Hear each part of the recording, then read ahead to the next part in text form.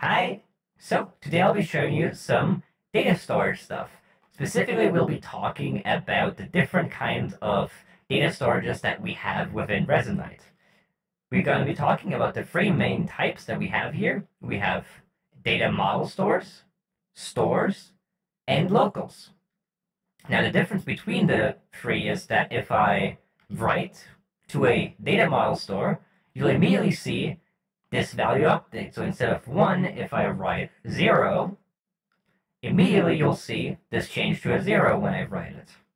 Now, not only do I see this change, but anyone who would be in the world with me would also see this change, because it's actually changing for everyone by first changing it for me, and then synchronizing it to whoever the host is. In this case, it is also me. And then from the host, synchronizing it to everyone else. That's how the data model store works. Next, the stored value, if we try to write this, it'll look no different. It'll still say 0. Now, this is because the stored value actually does not keep updating anything connected to it. But if I pull this out, you'll see it's actually there, the value number 2. And if something causes an impulse from it, such as this, the value will also be properly used. So if, for example, we change this 2-second value now to a 5-second value to make sure that this delay here actually takes 5 seconds, the moment I press this, this value will still be 2, but this will actually happen after 5 seconds, not after 2 seconds. Because this is impulse-based, it actually pulls the new value from here. Unlike the display, which does not show the correct value unless we either add a continuous update relay or pull out the value again.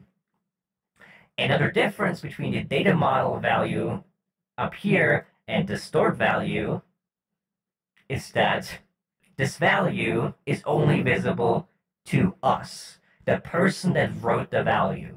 Anyone else would still see 0 or whatever other value they wrote to it before. So this value is actually local to us personally. It is not synchronized over the network. However, it's a value that sticks around, so you can write to it and then read it at a later point. So if I, for example, instead of directly using it like this, was to just call it from here, it would still happen after 5 seconds. Now, the reason why I point this out is because our next value down here, our local value, if we try to write to it, it's still 0, and if we check on it, it is also still 0. If we, however, use it directly,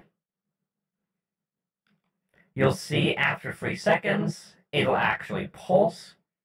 But if we try to use it after the fact, it'll just instantly pulse.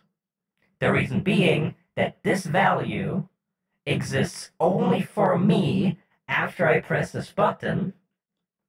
And on top of that, not only is it just not synchronized, it only exists for the entire execution flow of this node hierarchy. So once we get to the end of the node, it no longer exists. So if I break this here, and we click call, the value exists here, and immediately is discarded at the end. But if I hook it up, the value exists here, is used here, and then is discarded at the end. Now, obviously, which one you should be using depends on whether you always need access to the value, and the value should be synchronized to every person in the session.